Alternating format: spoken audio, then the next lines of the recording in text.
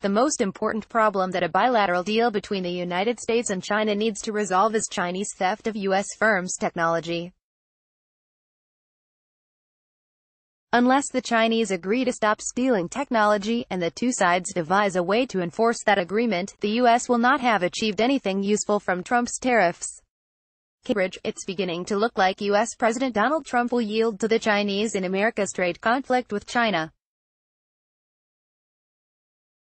The United States threatened to increase tariffs on imports from China from 10% to 25% on March 2 if no agreement was reached. But Trump recently said that the date is flexible and may be postponed because of the progress being made in the ongoing bilateral talks.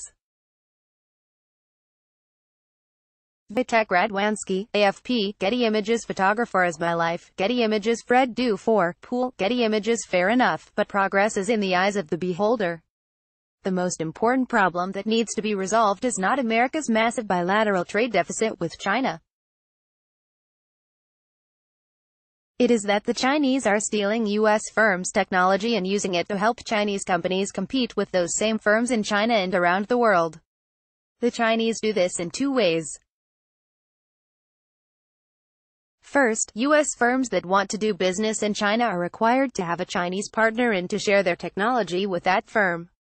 That compulsory sharing of technology is explicitly forbidden by World Trade Organization rules. Since joining the WTO in 2001, the Chinese have ignored this rule and disingenuously claim that U.S. firms voluntarily agree to share their technology because they want to be active in China. Second, the Chinese use the internet to enter the computer systems of U.S. firms and steal technology and blueprints. Chinese President Xi Jinping agreed with then-President Barack Obama in 2015 that his government would stop doing this. But after a temporary decline, such cyber theft has resumed, presumably because state-owned companies and others have the ability to reach into the computer systems of U.S. firms. Despite Trump's upbeat talk about progress in the talks, there is no suggestion that the Chinese will agree to stop stealing technology. Instead, China's chief negotiator, Vice Premier Liu He, has emphasized that the Chinese will reduce their large bilateral trade surplus by buying U.S. soybeans and natural gas. A sharp reduction in the U.S. trade deficit with China would enable Trump to claim victory and give him something to celebrate when Xi visits him at his home in Florida sometime in the next few months. There are easy bragging rights in a dramatic reduction of the U.S. trade deficit with China, which, year after year, has been the largest of America's bilateral trade deficits.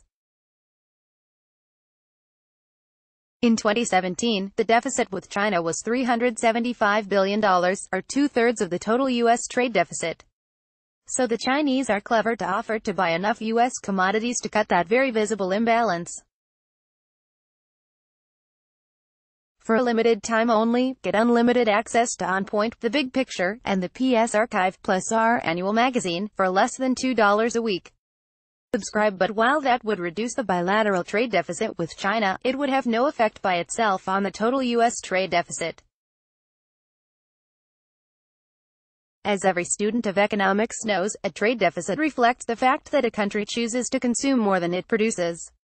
As long as a country consumes more than it produces, it must import the difference from the rest of the world. If the Chinese do buy enough to reduce the bilateral trade deficit, the U.S. would end up importing more from other countries or exporting less to other countries. The total U.S. trade deficit will not decline unless the U.S. reduces total demand by saving more.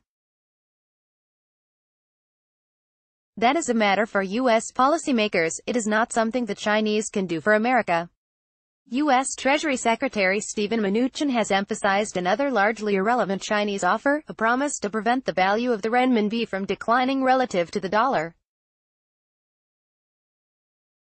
While a stronger renminbi would make Chinese goods less attractive to U.S. buyers, thereby reducing the bilateral trade deficit, it would not reduce America's global trade imbalance.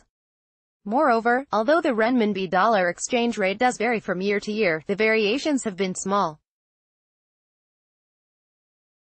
Today, a dollar buys CN 6 yen and 70 sen. A year ago, the dollar exchange rate was CN 6 yen and 30 sen, and 2 years ago it was CN 6 yen and 90 sen.